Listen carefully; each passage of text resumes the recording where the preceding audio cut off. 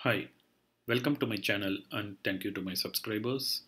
If you have not already subscribed to this channel, please subscribe. In this video, we are going to see how to set up a simple OpenID Connect Authorization code grant flow using Azure Active Directory. I have posted similar videos on how to set up authorization code grant flow using AWS Cognito, using Okta. So this video is about AzureAD. But we are going to use some of the same tools that I used in the previous videos. So I will go through all those uh, tools that I'm going to use. So the first step is to create a AzureAD developer account. So you can go ahead and search in Google. If you search for AzureAD developer account, you will find this Microsoft website where you can follow these steps to create a developer tenant. And once you create a developer tenant, you can log into the AzureAD portal, which is portal.azure.com, and then you will be presented with this kind of a console. And here you can click View Manage Azure Active Directory, and then it will take you to the Azure Active Directory console. So for this video, I'm going to use the Chrome browser for making all the AzureAD configurations. And I'm going to use the Mozilla browser for testing the OpenID Connect Authorization code grant flow.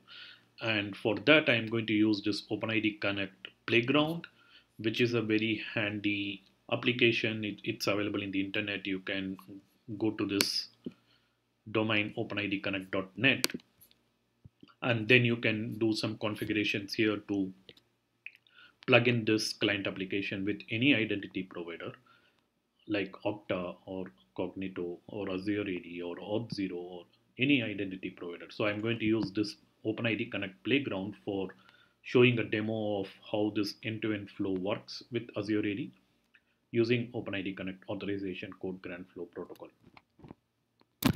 So the very first step that we need to do is create a OpenID Connect client in AzureAD.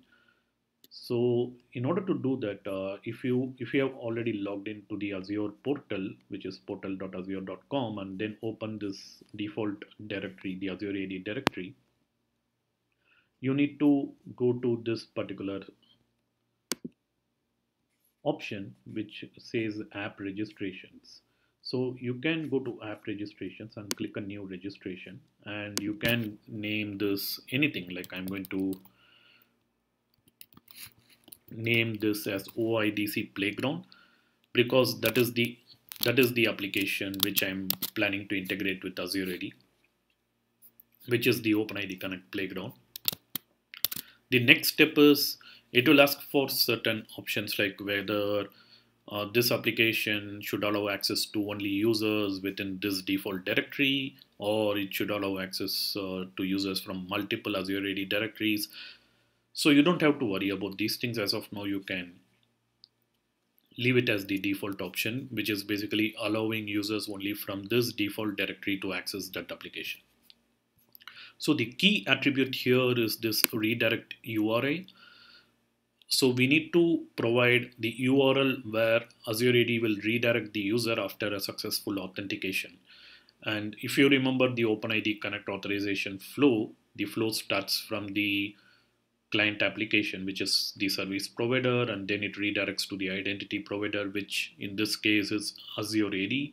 And once the user successfully authenticates, the identity provider, which is AzureAD, will redirect back to the service provider, which is the OpenID Connect Playground. So, and OpenID Connect Playground is a web app, so you can select this as web, and you need to provide the redirect URL of that OpenID Connect Playground. So if you go back to Mozilla browser, you can check the redirect URI here, and it is openidconnect.net/callback. So copy this, add it here, and register the application. So we are done with creating a OpenID Connect application in AzureAD. It is very simple, like they have made it pretty easy. So now we have created a OpenID Connect application in AzureAD. The very next step is to configure the URLs in this OpenID Connect playground so that when I try to access this application, it has to redirect to AzureAD. So I need to configure all those AzureAD login URLs, token endpoint URLs, where this playground can get the tokens. So I need to configure all those things. In order to do that, open this configuration. By default, you will see some configuration here, and you can ignore that. Just go ahead and select custom. So all these values will get deleted. I will delete all these things. So we need to provide the discovery document URL, which will automatically load all these URLs, all the other URLs like the token endpoint, authorization endpoint, the token keys endpoint, all these things. So let's go back to Azure portal. So now I need to get this endpoint. So how to get this endpoint? So let's actually go back to Google, search for AzureAD well-known endpoint. So the very first link we get is the Microsoft documentation. Let's try to actually open it. Then do a Control F and search for well-known. So you will find this URL. So if you look at this URL, it says login.microsoftonline.com/tenant id/v2.0/well-known OpenID configuration. So let's actually copy this and paste it here and copy this remaining part of the URL, paste it here. So right now it gives an error because I need to actually provide this tenant ID. So let's go back to this Azure portal, default directory, overview. So this is the tenant ID. So if you look at this, this is the tenant ID of my developer tenant, and each tenant in AzureAD will have a unique identifier. So if you create your developer tenant, you will get a different ID. So this is how AzureAD identifies a particular tenant. So when I try to access that OpenID Connect playground, using this tenant ID, AzureAD will know where it needs to redirect to, which particular AzureAD tenant it needs to redirect. So let's copy this and replace this tenant ID with that value and enter. So now you see some response with some token endpoint, authorization endpoint, all those things. So let's copy this, go back to Mozilla, paste it here and click use discovery endpoint. So you already noticed here that it automatically loaded all the URLs. So now the remaining values that we need to configure is the OIDC client ID and the OIDC client secret, and the scope is already pre-populated. And let's use just OpenID profile email for now. Let's remove that phone and address.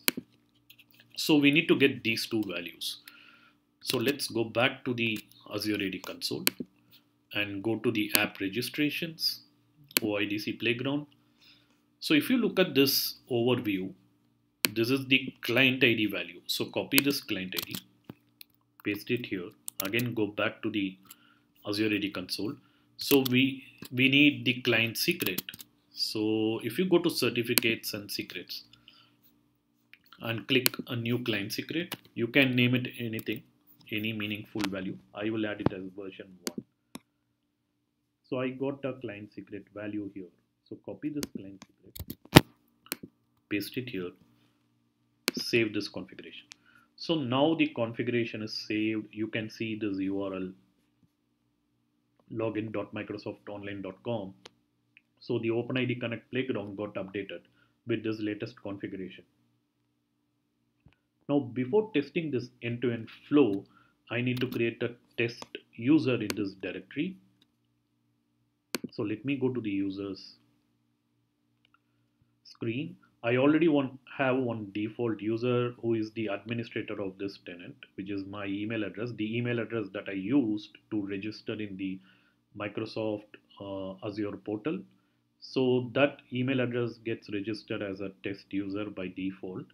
I can even use this email address for testing, but I don't want to use this user ID.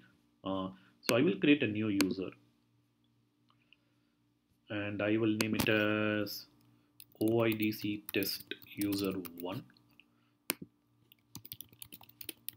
You can fill all these details. I will select this option. Let me create a password. And then you can scroll down here and you will see remaining values. You don't have to really fill these values. So just create this user and refresh this. Sometimes it will take some time to get refreshed. So if it doesn't refresh even after a long time, just do a full browser refresh. So now you see that user ID, OIDC test user 1. So if you look at the user attributes, the email address is not set. So let's actually edit this profile and configure the email address, like add the email address. And let's actually use this same value as the email address. So if I go here, so the email address got added. So you can go to this properties and check the email. So I just used the same value. The domain of this user principal name is actually the tenant name which I used, and this on Microsoft.com is a standard subdomain. If you want to use some custom domain, you need to customize it, but for this testing, you don't really need those things. So the user got created. So let's go back to Mozilla and start this flow and let's see what happens. So I got redirected to my AzureAD tenants login page. So now I need to enter that user ID. So let's go back here and copy this.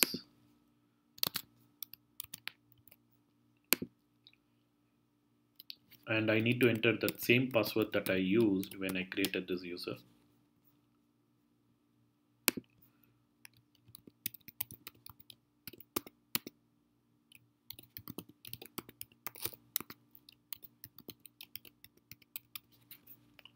And click sign in. So now the authentication is successful and I'm getting the consent screen. If you look at this consent screen, it says I need to provide permission to access to I need to provide permission to AzureAD to share these basic profile details with this application, which is the OIDC Playground applications. So by default, AzureAD shows this consent. This is just an additional step in the OpenID Connect Authorization code grant flow.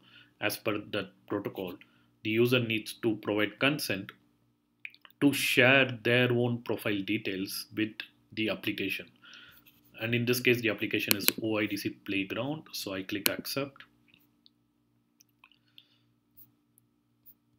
So this application now got a code. And when I click exchange,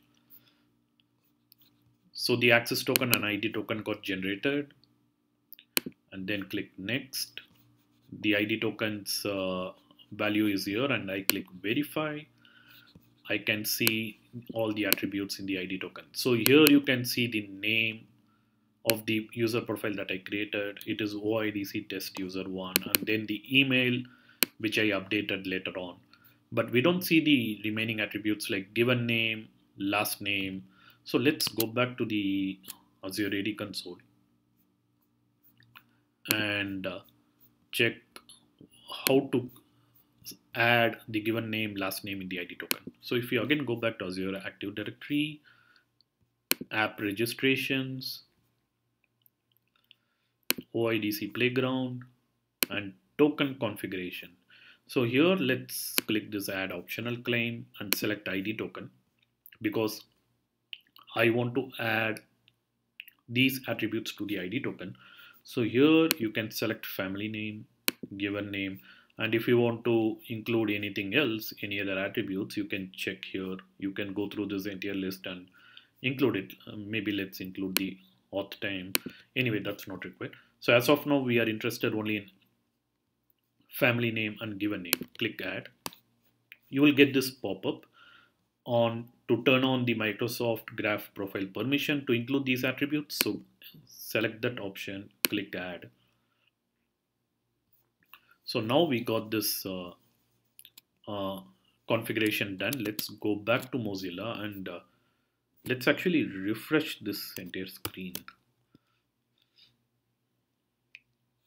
And let's start over. And now when I click start, it won't show the login page again. The reason is I already have a valid session with AzureAD, and that is the reason why it is not showing the login page. But now when I exchange the token, I should see those additional attributes. Yes, so I see those additional attributes, the given name, family name, which I used like the same values that I entered when I created this profile. So this is how you configure a simple OpenID Connect application which supports authorization code grant flow with AzureAD, and then test the end-to-end flow using this OpenID Connect Playground application. In case you face any issues in configuring this application, please post your questions in the comments and I will be happy to respond. I hope you enjoyed this video. Thank you. And again, please subscribe to my channel.